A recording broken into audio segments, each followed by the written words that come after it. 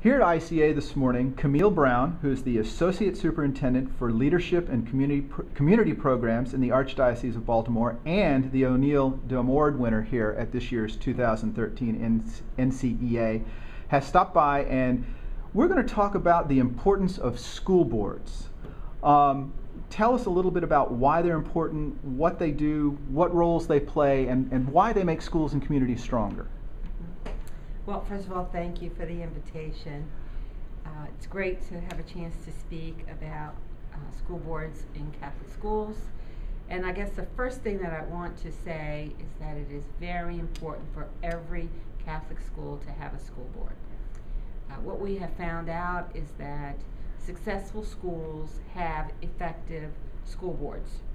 And these are school boards that are properly developed, and by that I mean that they are operating within the committee structure, that they have people who have an area of expertise sitting on the school board. And when I say expertise, I'm talking about people who know about advancement and development, finances, marketing. We have people who can help with our Catholic Identity Committee. So everybody sitting around the table has a very specific area of expertise, so the recruitment efforts are very deliberate when we're forming Catholic school boards.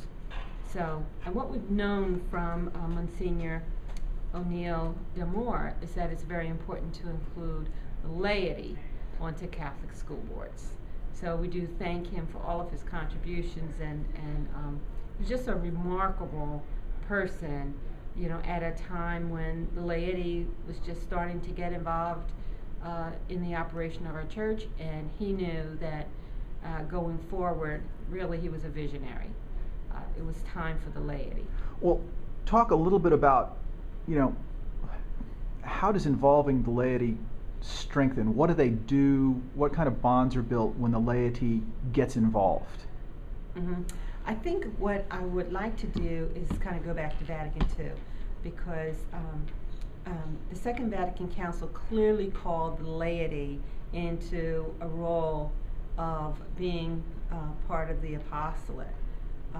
And actually there's a great document, the apostolate of the laity, where the church officially called, I always say the church called them out. And it's time. You can't sit in the pew anymore. You have to come and actually be engaged. Bring all of your God-given gifts in support of the church.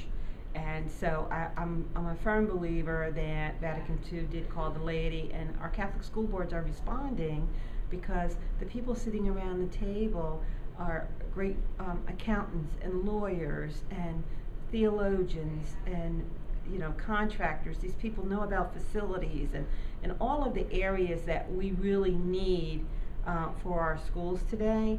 They have that expertise. Especially I want to talk about facilities, because we have aging buildings. You know, how do we navigate ourselves with these aging buildings? We're moving into really deeply into 21st century learning, into technology. We need people who know the importance of supporting and advocating for our schools to go in that direction. And it takes some bit of support to make that happen in terms of financing it. We're out of the era of candy sales and magazine drives in our schools. We're out of that. Years ago, that's how we could do it. Now we're really into development, friend raising. I love that concept of friend raising, developing relationships in the community, you know, getting people involved at a different level to support Catholic education.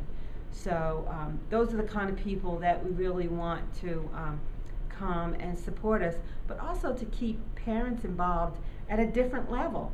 Our parents are coming now very knowledgeable about our schools.